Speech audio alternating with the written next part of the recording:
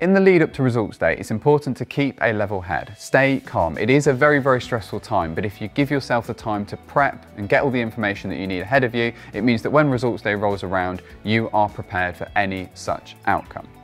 The first thing that you want to do is make sure you've got all the information you need in front of you. You can start by having your UCAS ID and your login details onto your UCAS, so that it means that on results day, when the morning rolls around and you can log in onto your UCAS application, you can see what the outcome of your offers are. What you'll also need to do on results day is go and collect your results. Now, you need to speak to your sixth form or college about how best to do that. It might be in person, it might also be that you can access them digitally, but accessing your results is going to be really important for those students that decide to go through clearing, as when you speak to universities, they will want to know exactly what your grades are to see if they're able to make you an offer. The first thing you want to check is what the situation is with your firm university. Even if you've dropped your grade slightly from what you were predicted, it's possible your firm choice might still take you on the course you applied for. If your firm choice does take you, great, you can relax, you're in, and you can go and have a positive day.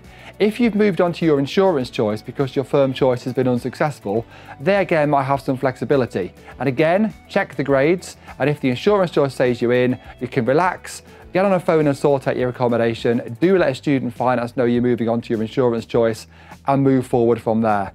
If your insurance choice also say that unfortunately you've not quite made the grades, that's when you've got clearing there as an opportunity to help you secure a great place for this year. And again, research in advance really helps. If you can think about this before results day, what scenarios might I be in? What do I need to prepare for? Have a plan B. If you've got a few universities up your sleeves, a few alternative courses, you may never need them. Let's hope you don't need them. But if you do, you've got clearing there to help.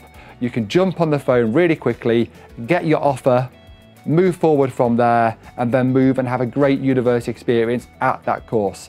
If you don't do your research, it can be slightly more of a panic in the morning. So preparation in advance really will help and really is key.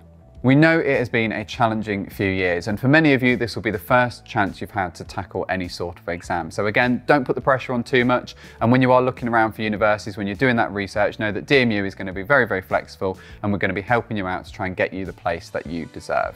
And do get in touch directly with the universities, not just on results day when you know your grades, but in advance. Pick our brains, find out what scenarios might look like, look at our course options, and that way you've got those options ready so that if you do need them on results day and the days to follow, you're well armed, you're prepared, and you're ready to go. So best of luck, good luck with results day.